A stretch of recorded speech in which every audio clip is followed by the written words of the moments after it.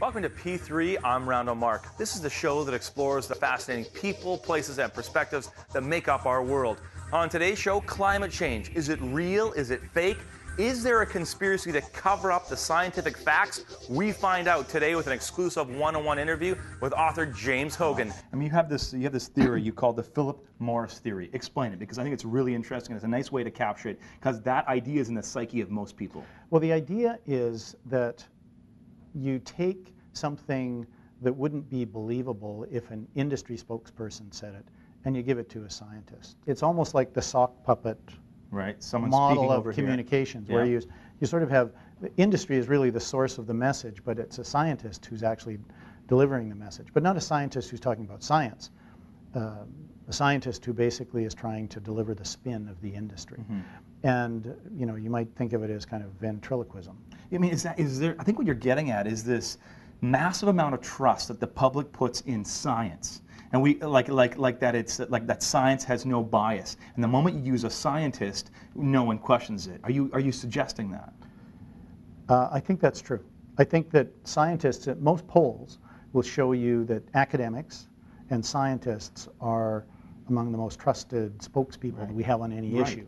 So you sort of look at the, like if you look at an industry spokesperson, all of us will look at that and say, well, they have an ulterior motive. Right. And so they want to sell their product or whatever. That's right. Yeah. And they want to protect their industry. And so you take what they say with a grain of salt.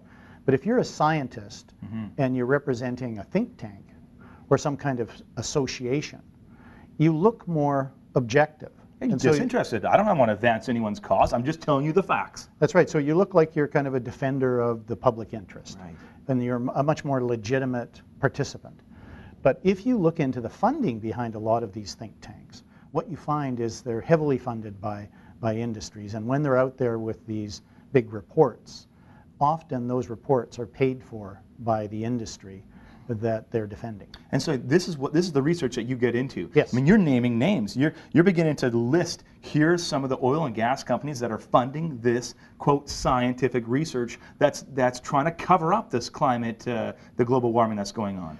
Greenpeace did some research in the States, and over a 10-year period found that Exxon had funded somewhere in the neighborhood of $24 million to these think tanks in the U.S. Wow. And these are basically these are think tanks that are questioning the science behind climate change. Right. And they're not scientists who are actually doing climate science. They're not scientists, in many cases, that even actually are qualified to do climate science. And they're funded by industry. Are these professors at universities? Oh yeah, some of them are like, pretty serious people. I mean, isn't there credentials up for grabs then, in the sense of they're supposed to be disinterested researchers, and here they're being paid off? You would think that there would be a bigger problem with this than there is. But, this kind of it's not just an issue with climate change. It's an issue with healthcare, the debate that's going on in the United States right now. It's an issue during elections. These types of things go on. They're paid for experts who are biased and bring a heavy bias because of who's paying them to the public conversation.